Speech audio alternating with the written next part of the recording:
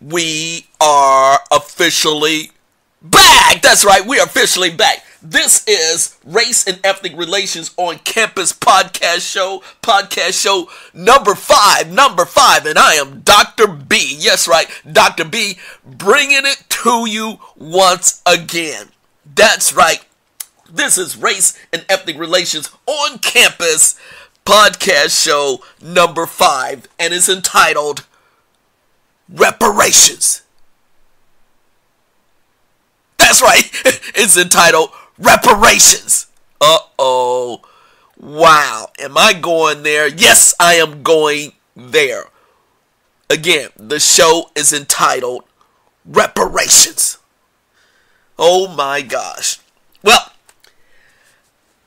let me just say, it's nice to be back. I took a little time off because, again, so many things to do that's happening this summer, 2019, and said but there's something that just jumped out on the radar, and actually I was going to do another show on the health disparity show, but this really jumped on the radar and is really on the national agenda as I speak. It has invoked lots of media attention nationally, and yet there's some folks that want to completely avoid it. So I'm not a person that's going to avoid the obvious. So that's the reason why this show number 5 is entitled Reparations. And again, I bring these shows, the Race and Ethnic Relations on Campus shows, because there are a lot of significant issues happening on campuses today that tends to get overlooked. And these podcast shows, focus on all the relevant and practical issues that college students face when going to school with students who are like them and who are not like them. And many of these issues are overlooked. And this issue of reparations is something that truly gets overlooked on college campuses. But now, since it's in the national news, because guess what? U.S. Congress, there are federal hearings as I speak about the issue of reparations in Congress. U.S. hearings talking about reparations. People are testifying. African Americans are testifying. All types of individuals are testifying, but primarily African American activists, scholars, actors, people in all types of walks of life are testifying in support of the issue of reparations. And yet there is denial of or not the other side saying that, okay, we cannot possibly do this. But anyway, it's a bill. It's in the being debated about, and it's just started. I don't have all the details, but I had to go and return to this issue of reparations. And let me just say this. I want to have a shout out to all my Instagram followers. We're also on Apple's podcast. I want to thank Podbean. I want to thank Spotify.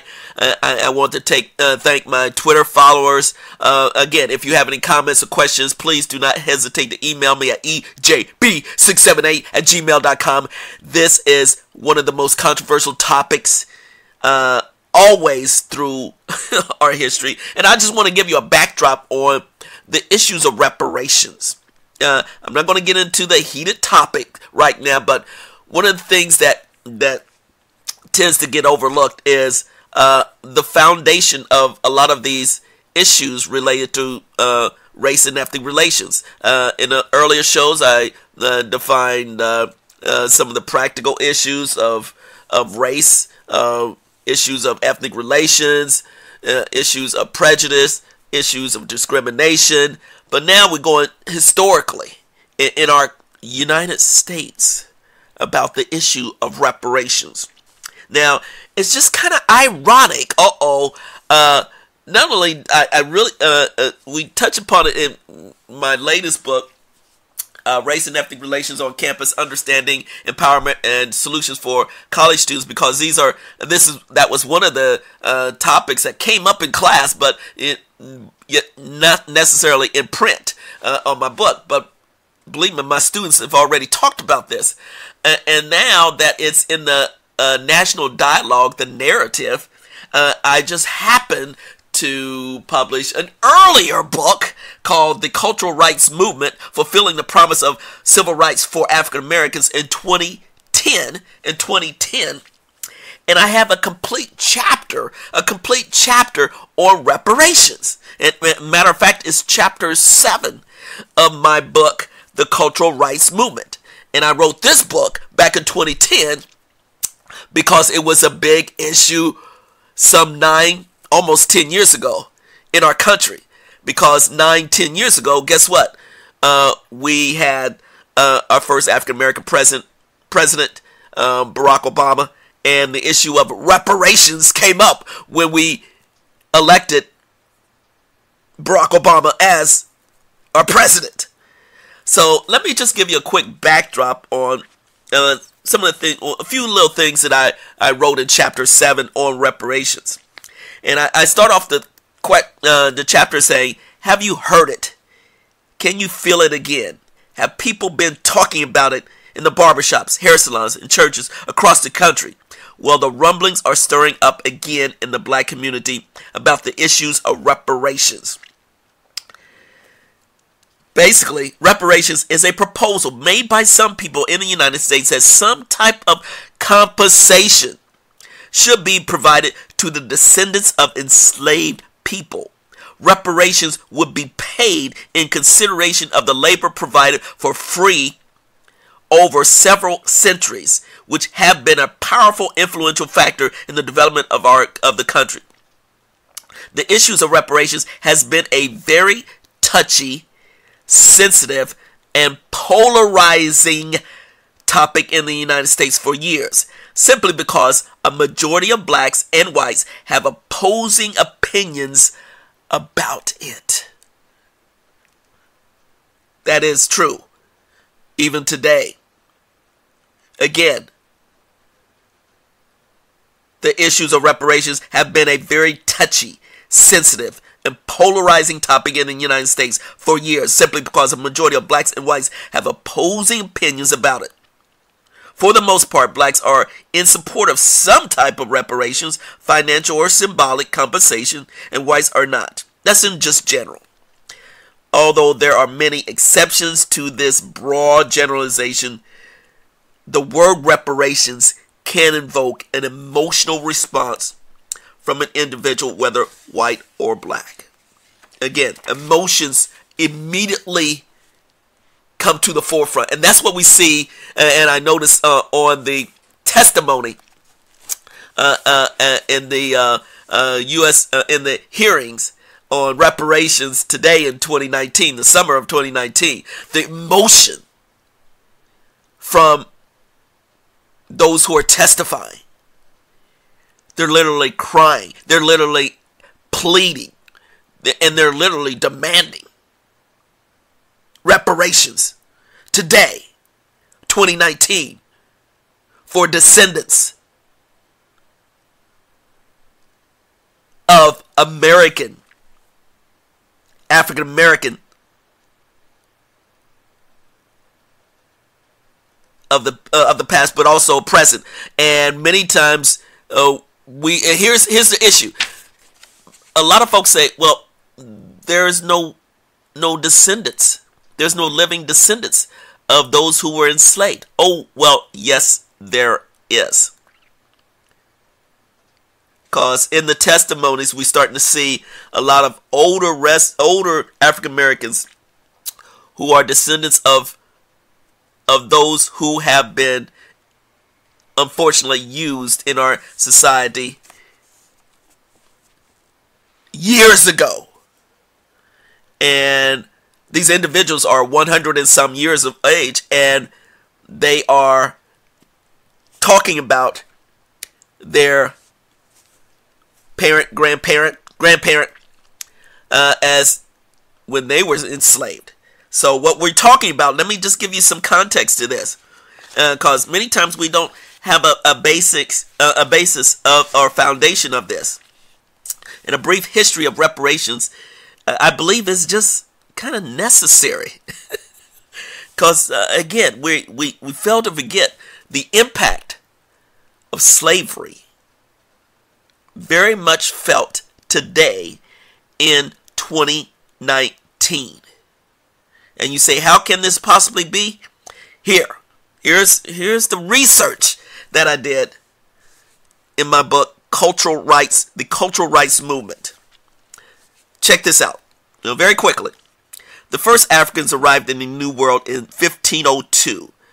By the time the slave trade ended in 1860s, more than 100 million blacks had either been killed or transported from their homeland.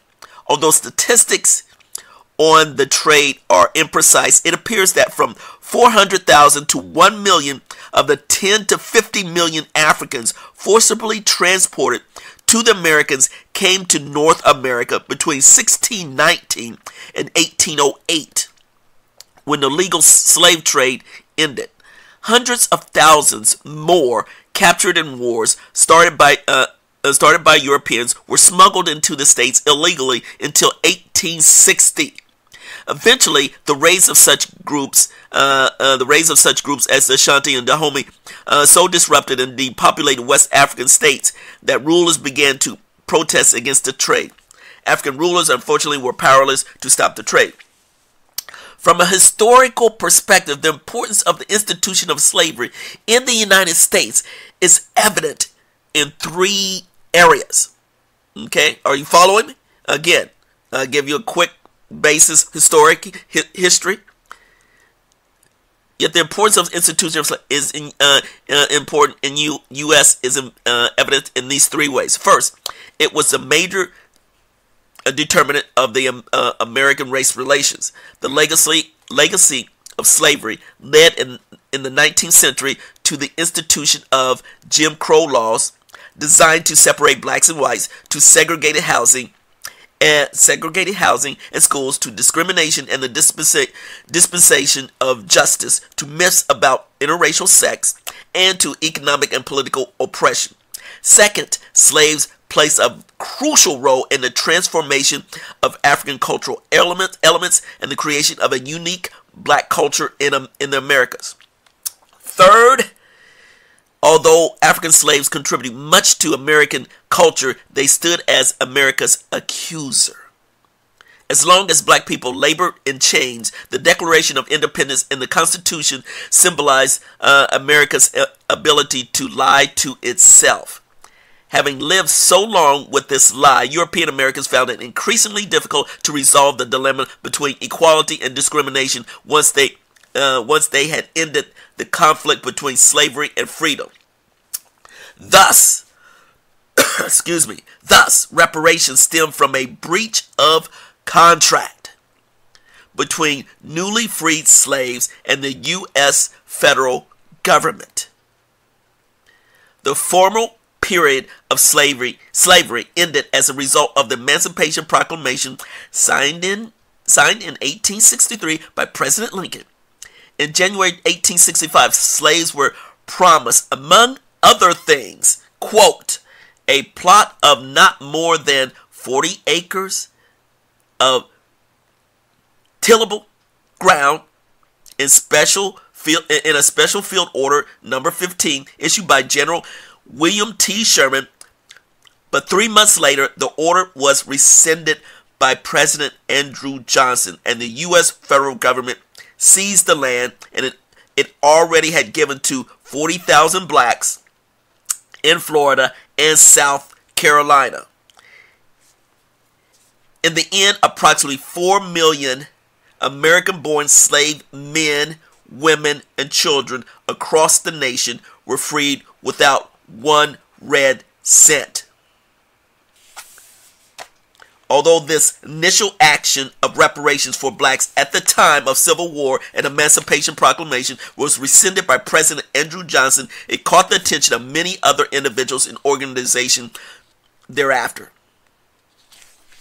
It was not until 1969 when James Forman, a former executive secretary of the Student Nonviolent Coordination, SNCC, an organizer of the Black Economic Development Conference in Detroit, Michigan, demanded at a church service in New York City that blacks receive a down payment of $500 million for unpaid servitude during slavery.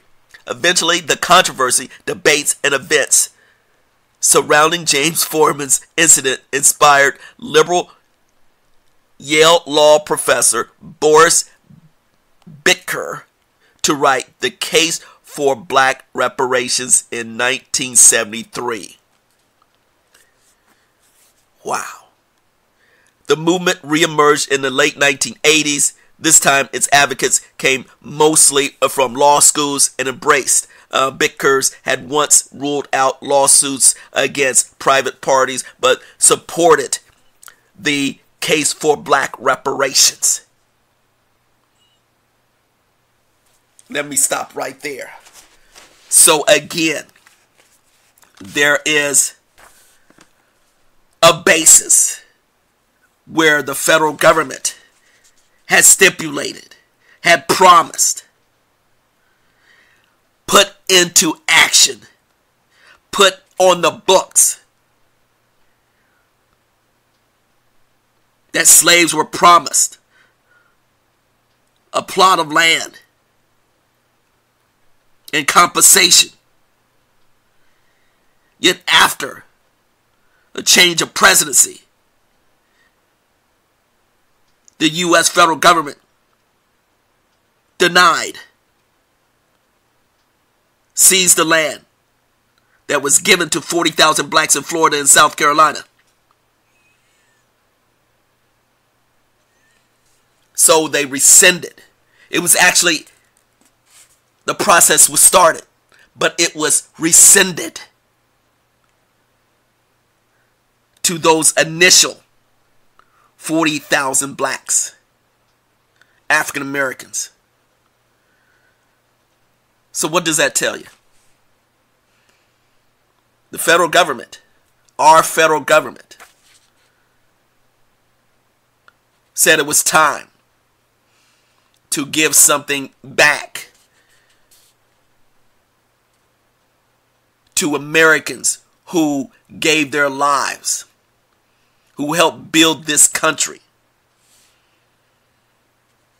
through free labor, through enslaved labor, to give their descendants land and an opportunity to cultivate property. And now that is a legal precedent. This is a legal precedent.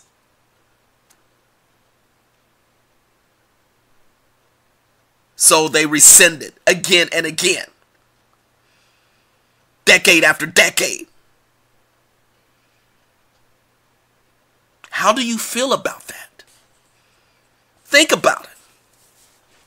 There's no denying about the history here. Hello, folks. There is no denying about the issue of slavery. And this is the historical impact, underlying impact of race relations. It seems unimaginable in 2019. It seems unimaginable to many of my college students. But I have to remind them that this is how it was. And even though they kind of know it's not real,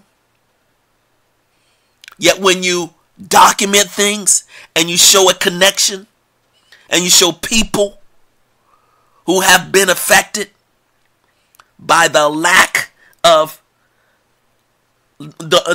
commitment by a U.S. federal government, a promise that was neglected, that was rescinded, and now we have hearings about it. So yes, this is very emotional. This is a time where people, organizations are nervous, because we are talking about a denial again and again and again by our federal government to the direct descendants excuse me, to the direct descendants of those who were promised. And many times people blow this out of proportion. Are they going to, our federal government have to pay every black person in the United States? No, they're not talking about that. But there was specific number of African Americans, blacks, who were promised, who were identified back in 1865. Okay? So, again, our federal government was coming in line with that. Yet it was rescinded by President Andrew Johnson and the U.S. federal government.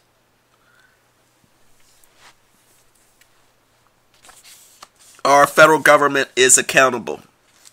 Again, I used to work for the federal government. Love working for the federal government. And one of the things I know is that there are laws, there are mandates. And our federal government always has to adhere to those laws and mandates. This is one mandate that needs to be reckoned with, to be acknowledged, to be enacted for those who were promised reparations. It really is not an ethical thing. Oh yes, it's not. It is a numbers thing. Because we know the federal government, they rescind things again and again. And oh my gosh, I'm just saying that it's when you work for the federal government, you try to go to the law and land, and you try to present different gray areas over the years. Well, there's no gray area here. It's a black and white issue. Our federal government has promised. Slavery was a part of our United States for centuries. This is the least our federal government should do for those specific African Americans. Hello. That's all I'm saying. Take the emotion out. Just look at the facts. Look at the history. It's very plain and simple. That's all I'm saying. People like to throw all types of emotion in it, and I can understand that, but I get rid of the emotion. And I'm saying this to my African American audience. Take the emotion out of it. It's hard, but take the emotion out of it. I'm saying this to my other audience, mainstream audience, those who disagree with it. And they're of all backgrounds. Take the emotion out of it. Just look at the cold, hard facts. That's all I'm saying. Look at the cold, hard facts. It's there in the history books. It's there in the legal books. It's there in the federal government. It's that simple. Let's not make this more complicated. And when everyone puts in the motion, that's where it makes it controversial. They purposely make it more controversial. It's not. Step up and adhere to the law of the land. Simple as that. the issue of reparations is not going away. That's the reason why I wrote about it in 2010. And now it's one of the biggest issues during this summer in 2019. It's going to get bigger. It's going to get bigger. It's just starting, but it's going to get bigger, and it's going to come back again if it's not resolved. Oh yes, it's going to come back again if it's not resolved. So let's see how this plays out in our administration, in our, what is this? Our Trump administration. Let's see how this plays out. There you go. This is, I'm going to end right there. This is my race and ethnic relations on campus podcast show number 5. I am Dr. B. It's entitled Reparations. There you go. If you have any comments or questions, please do not hesitate to email me at ejb678@gmail.com. That's right.